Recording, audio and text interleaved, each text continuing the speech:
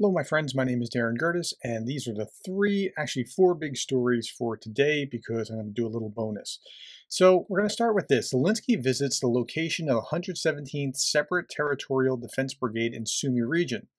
President Zelensky visited the location as a part of a working trip to the Sumy region. Now, I want you to think, when you've seen in the media, when Zelensky or his generals go to the front line, what do? And then think in your mind about when Putin or one of the Russian generals go to their front line. I mean, if they're actually going to the front line, what do they do or how is that covered?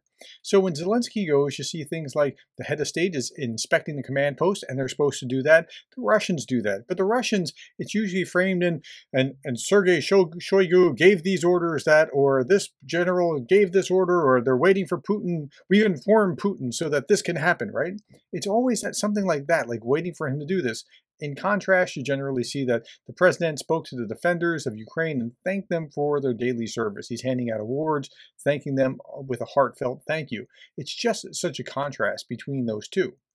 Putin's inner circle does not believe that Ukraine is involved in the Moscow attack, according to Bloomberg. Well, he can say what he wants to say about it. That's fair, but that doesn't mean that even his inner circle is going to believe him.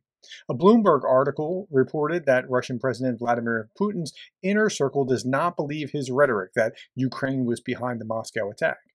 According to the four people with close ties to the Kremlin who wish to stay anonymous. Why they wish to stay anonymous?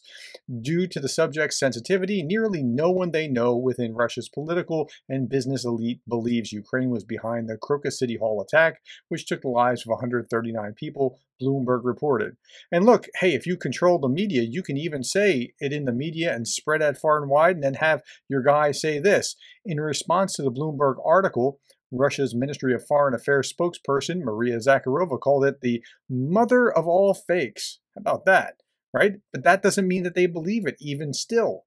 Okay, so next thing. Yesterday I talked about this. I talked about how clever the Ukrainians were. They grabbed 8,000 cell phones, put them on 6-foot poles all over the country, and then they could triangulate on the cell phone reception signal when they hear rockets going over.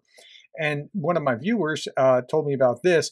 From your big three stories today, some police departments have used a system of sensors to detect gunshots to triangulate where the gunshots came from. And then I looked it up because I was intrigued by it. And sure enough, National Institute for Justice Research Preview, Shot Spotter uses a triangulation algorithm to pinpoint the location of apparent gunfire and allows users to replay the sound of the gunfire noise.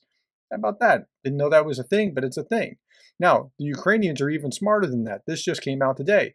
After drones, smartphone apps are Ukraine's next secret weapon. So they have now an app called the EPPO, that allows ordinary citizens to report sightings of incoming Russian aerial weapons. All they have to do is hit the app, point it to where it's going, and press a button, and it will alert. And so all these pings will help them triangulate on where that's coming from.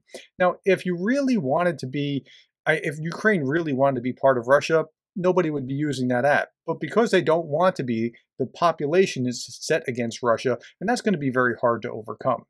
It's also going to be hard for the Russians when Russia increases gasoline imports from Belarus as its domestic supplies shrink. So the targeting of oil refineries is having an effect. Okay, that's the fourth story. Thank you for your time, the likes, shares, and the subscribes. And thank you for being the kind of person that cares about Ukraine.